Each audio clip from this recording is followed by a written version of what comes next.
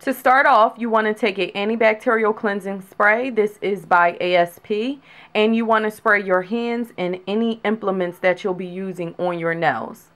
And this is just going to sanitize everything.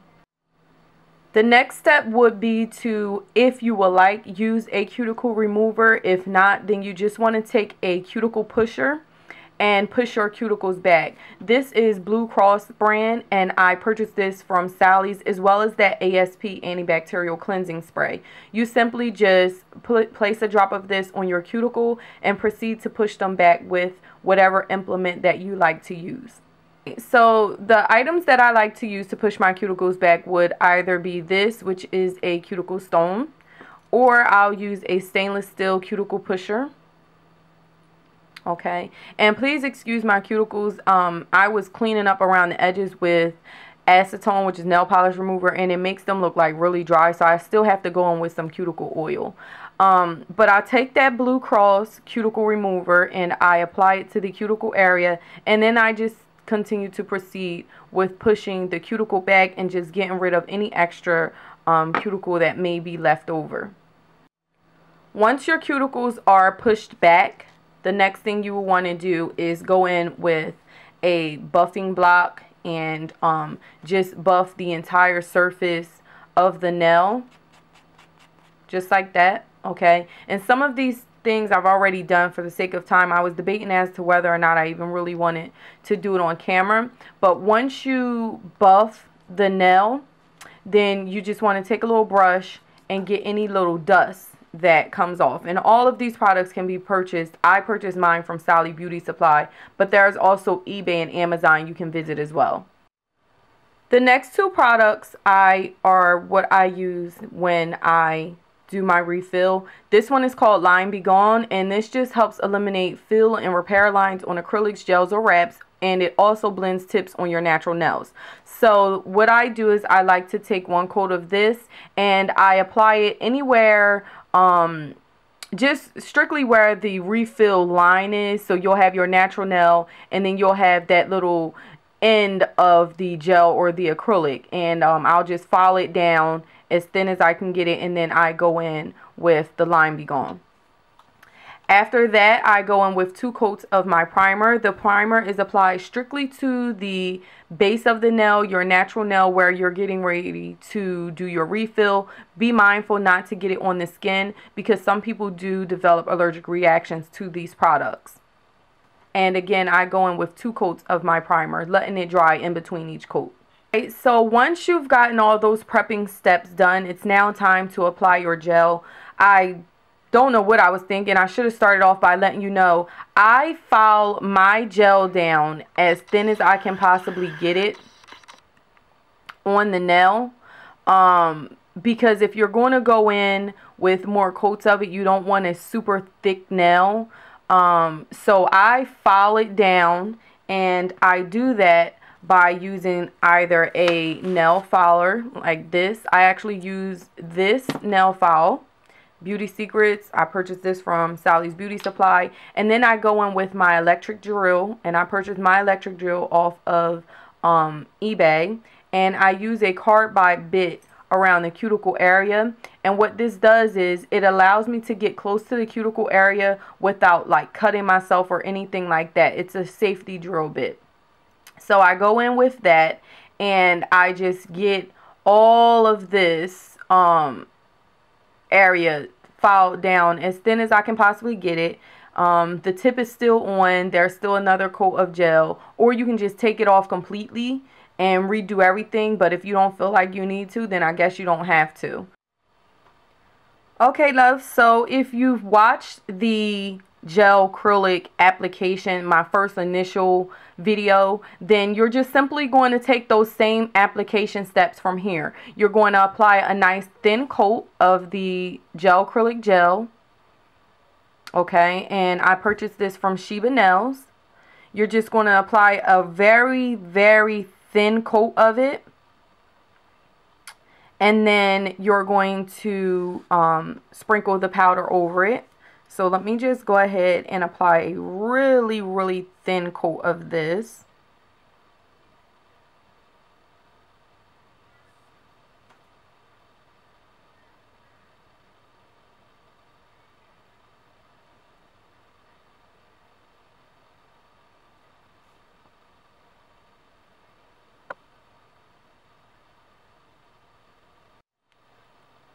Okay, so the second step to this is to, once you apply your thin coat of gel, you will want to take the powder and you want to sprinkle it over the entire nail bed. So you just want to take and scoop the powder all over anywhere that the gel was applied to your fingernail. And then what you're going to do is sit under your UV lamp. I have a 9-watt lamp that I purchased from Sally Beauty Supply, and it cures it just fine.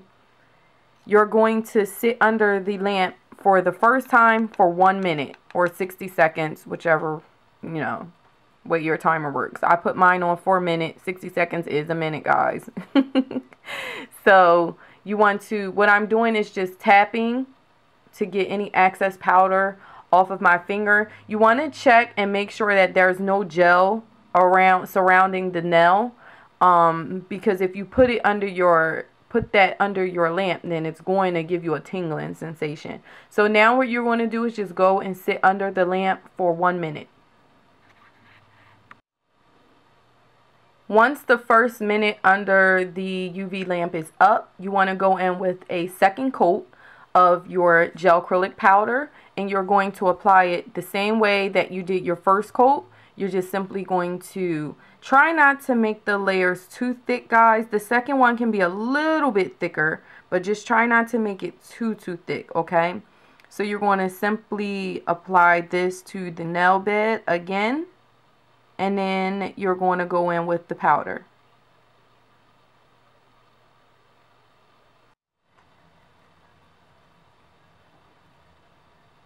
Just as the first time, once you've gotten that gel applied to your nails, you want to apply the powder to your nail. And this is going to sit under the lamp for 2 minutes. And then don't forget, turn your finger over and tap that excess powder off of your nail. And also double check that you don't have any gel on your cuticle area. And then you're going to sit under your UV lamp for 2 minutes.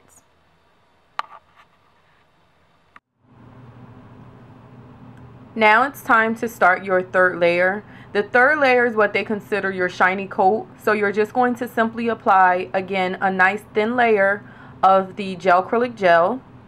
And you're going to apply that, but you're not going to put the powder on top of it.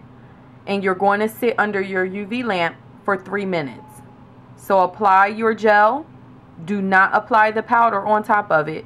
And sit under your lamp for 2 to 3 minutes. I always sit under there for 3 minutes for my last coat.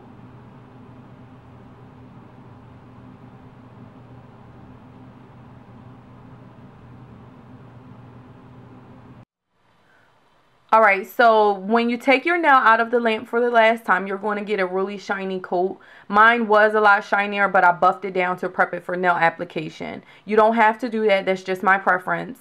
I like to use that shiny coat as more like a strengthening layer, if anything. But you can definitely go and be done after that. The last step would be to just simply get that tacky layer off.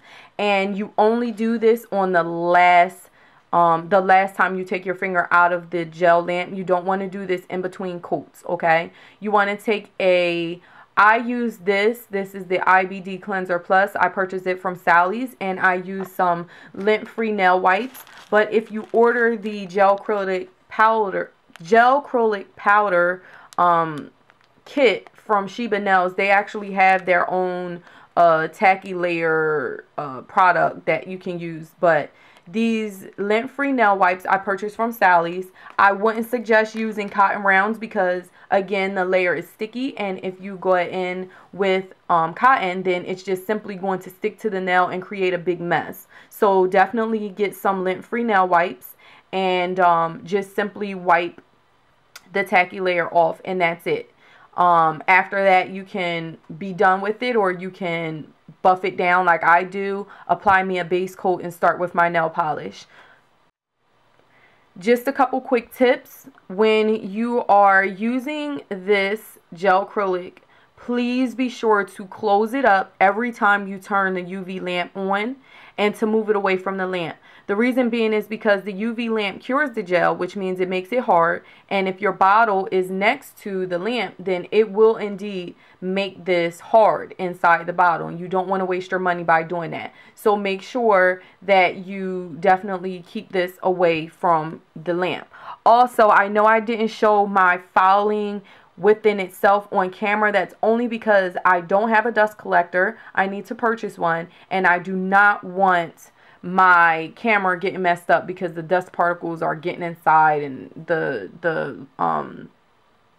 sits inside my camera. I don't want to mess up my camera, so I just try to take those safety precautions.